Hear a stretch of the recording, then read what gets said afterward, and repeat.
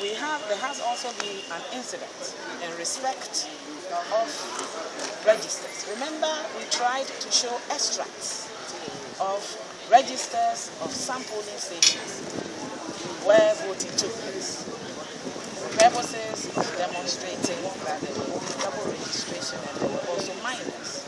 When we tried to show these extracts, we said an objection was taken that we were taking the documents out of a legal document, extract only, and that it was necessary to bring the whole register.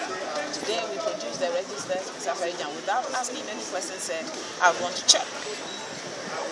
Because our lead counsel took the position that we could not entrust them in view of what has transpired all along the proceedings and in view of the evidence that has come out regarding how the 2012 elections were run. We could not entrust the EC to take possession of our document. And we were prepared to leave that document with the court. Because yesterday, when they challenged our using the extract, we said, then bring your register so that we can use that for the purpose.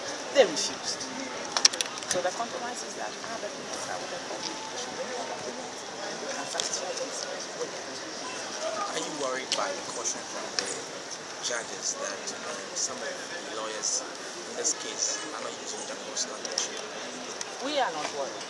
We, on the part of the petitioners, have very much been decorous in spite of the fact that we have been at the receiving end of a number of insulting language used by the respondents.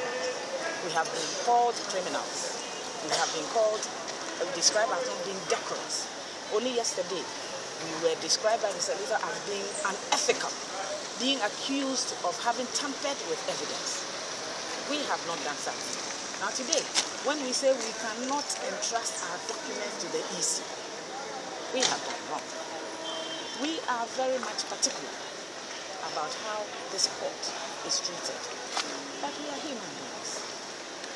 When you speak to the judges, when you speak in the court, when you speak to the lawyers, all that you say in the court is addressed to the judges. If we do not respect them, we cannot be seen to be depending on them to do justice. We respect them and we have shown absolute respect to them. But it is the respondents who keep on insulting us. And yes, we are unhappy. Our lead counsel has said as much. When one of the judges said, it is sad when such language is used. And he confirmed to me that yes, I am also very sad. Indeed, I am sad. I am sad because this is the profession to which I belong. We have been trained in a certain tradition. And however highly placed you are, you must show respect. And you must show respect to the court through your colleagues. And I believe that you can only command respect by giving it. Good afternoon.